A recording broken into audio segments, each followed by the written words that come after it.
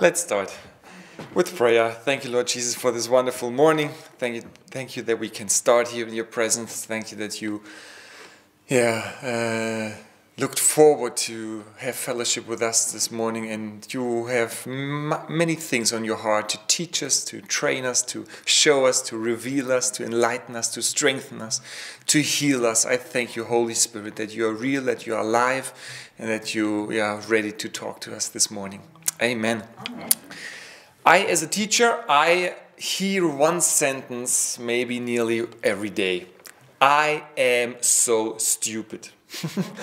And I decided to fight that sentence to the death. And every time I hear a pupil saying, a student saying, I am so stupid, I say, no. Do you mean I made a mistake? And normally the pupils, they look a bit puzzled because they do not really understand what I mean. They think like, I did say the same as you. But there's a big difference if I say I made a mistake or if I curse myself and say I am stupid. That's a big mistake. And we want to look at one psalm this morning where David dealt with his sin. And it's always interesting to go into the depth of a psalm, not only by reading what is there, but also by pondering and that you realize what is not there. So we can open our Bibles to Psalm 51, a very famous psalm that I preached on, I think, now for the third time. But it's so precious and so deep, and I want to concentrate this morning on one verse. We start in verse 1. Have mercy on me, O God, according to your unfailing love, according to your great compassion, blot out my transgressions. And we see here in the beginning that David is so courageous. And every time I read that psalm, I'm fascinated about David's attitude and about his faith in God's grace. Because if you think about his sin, what he did, you could easily get depressed. If you realize you murdered somebody, you slept with another man's wife, and not only that, but you waited a whole year to realize, oops, I did a mistake. So this was not, the whole year waiting was not making it more easy for David when he realized, oops, I did a great mistake or several mistakes. And I'm so fascinated how much he had a clear understanding how to deal with his own failure and with his own sin. And we see in this psalm that he did not make his sin small. You think of other kings in that time, other kings we read in the Bible, like King Nebuchadnezzar, he would not have thought twice about this thing. He would have never considered this as a problem. Because kings in that time, they thought, oh, the people, they are mine. They are my slaves. So why should I even think about killing one or killing 1,000? But David was in that time, was sensitive to the Holy Spirit, that the Holy Spirit showed him how he felt about this sin.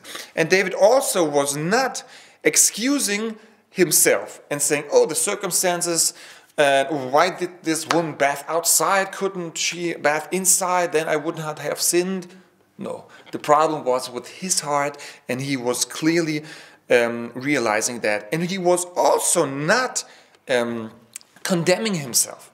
In the whole psalm, we don't read a single time where David is condemning himself and saying, oh, why did I do this? How was I stupid? We don't find any verse where he does not see his value. And we don't find a verse that devalues himself and saying, I'm so stupid. Why does God even love me anymore? We don't find this. And oftentimes, we have those feelings and thoughts when we did a very little sin. and little mistakes. But those feelings and thoughts are so easy to rise up in our hearts I'm fascinated about David, because he had such a clear understanding about the grace of God. But what he did do was, he was seeing that he himself was 100% guilty. That is so clear. He says even that all his own nature and from his childhood, from his birth, he was sinful. That means not that he was feeling bad about himself, but he was understanding that it's quite possible that I do mistakes. It's not a miracle that sometimes happens when I sin and when I do mistakes. It's natural for me, for David, to have mistakes. So he was not shocked. And a second point that he did, he was always looking forward for the grace of God. He was trusting in God's goodness and faithfulness. And he says, have mercy on me, O God. So it's the whole focus of David, it's God's mercy. It's not how bad he is, how sinful he is, how hopeless he is. It's always 100% how faithful God is. And the second part of verse 1 is that really fascinates me is blot out all my transgressions. We find that plea for that cleansing 6 times in this psalm. David talks all the time of cleanse me, purify me, forgive me all my sins. This is something that is very, very on David's heart. And I want to focus now on verse 7. Cleanse me with hyssop, and I will be clean. Wash me, and I will be whiter than snow. And in this verse, we have to remind ourselves of the time in which David lived. He was not living in the Christian century. He was living in a time when the people of Israel, they had all the sacrifices. Those were the way that they had. The sacrifices were the hope that the people of Israel had to get clean and get in peace with God again. And David says that he wants to be cleansed by God with hyssop. This was a little plant that the priest used to dip into water or dip into the blood of the sacrifice lamb or animal, and to sprinkle it on the person that sinned, that was in debt with God. And he was not saying, I will go tomorrow to the temple and be cleansed. No, he says, right now in prayer, God, please cleanse me with that supernatural hyssop. So David had a revelation that his going to the temple was not the real change in his life. But that supernatural thing that the Holy Spirit did in his heart was the real change. So David was already really seeing that, God needs to do something in my heart. And he says in the second line, wash me and I will be whiter than snow. So David had such a confidence that God is so able to remove my sin from me. And this is something that we as Christians, we after the death and resurrection of Christ have oftentimes such a little revelation about. And I don't know about your situation. Maybe you have guilt in your life. You have a feeling of guilt for many, many years. And there's this guilt because you realized you damaged and destroyed a relationship. You damaged and destroyed maybe your family. You threw away the trust that other people had in you. And maybe you heard in the news about the Suez Canal. For me it was very interesting and a bit funny how one ship blocked the whole industry of the world. And now I read that this poor guy blocked the Suez Canal. The Suez Canal is near Egypt, a way that many ships go through, and about 10% of the German industry comes through this canal. And now this guy has the country of Egypt, they asked for $1 billion because this canal was blocked for nearly 1 week. And I oftentimes thought about this poor guy, how he sleeps now, which thoughts go through his heart. And maybe you have not a sin or a problem that is as international as this, but oftentimes we have this condemnation and that fear in our hearts. Maybe it's just that knowledge and that realization that I am not living in the ways of God as God wants me to. This can be a big pressure in my heart. And let's learn from David how to deal with it. And yeah, today we know that this request of David has fully been answered. David says, "Cleanse me and I will be clean. Wash me and I will be whiter than snow." And today we know that by the blood of Jesus we have been cleansed once and for all. And the writer to the Hebrews says that we have been sprinkled not with any hyssop from the Old Testament, but we have been sprinkled with the blood of Jesus. And a few days in prayer, I praised God and I said, "Holy, holy, holy." And I had that feeling like God was saying to me, "But you too." Oftentimes we focus on God's holiness, but we forget that His holiness makes me holy. And if I am realizing that spiritually, my whole body is sprinkled with the blood of Jesus Christ, then it's not good for me to just ponder about my failures, about my sin, about my inability to live holy. I should realize that I have been made holy, not by own strength, not by own works, but by the blood of Jesus. And why not, if we stand in front of the throne of God, realize that I have been made holy. I'm not a beggar coming to the throne of God. I'm a child of God that is totally holy and pure. And maybe I don't feel like it.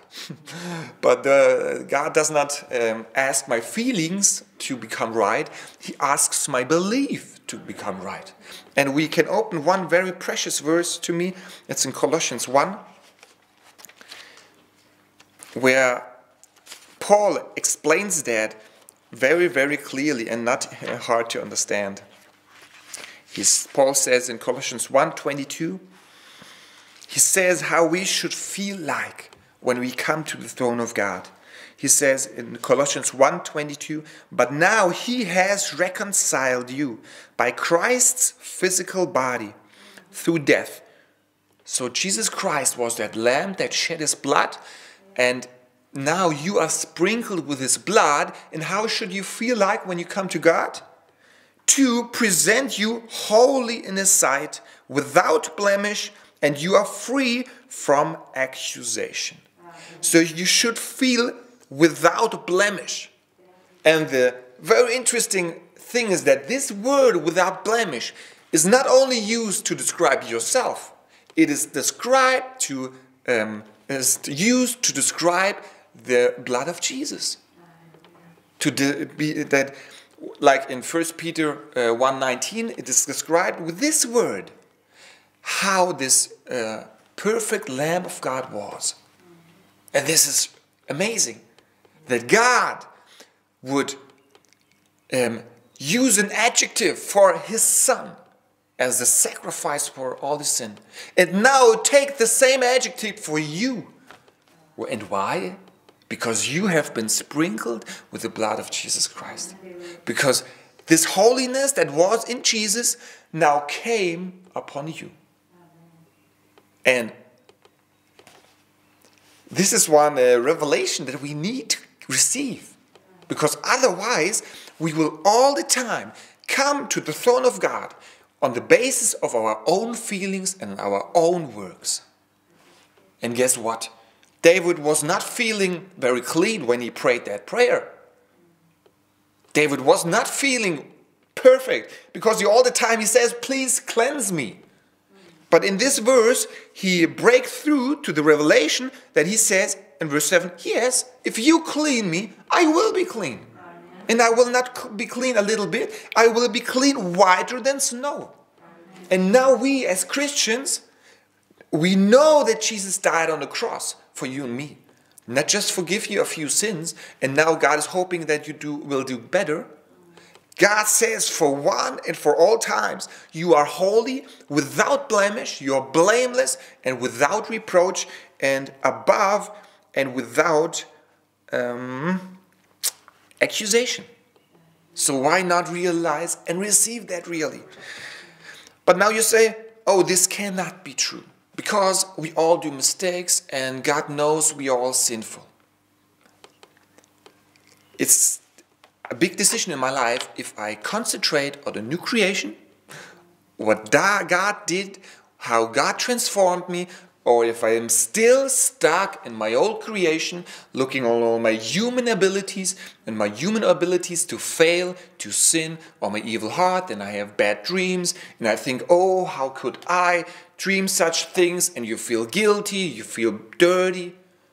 It's a decision that you have to take, and you can take the old creation. That's not a good choice. I take the choice to concentrate on the new creation, and I believe God's word that I have been made holy, if I feel it or not.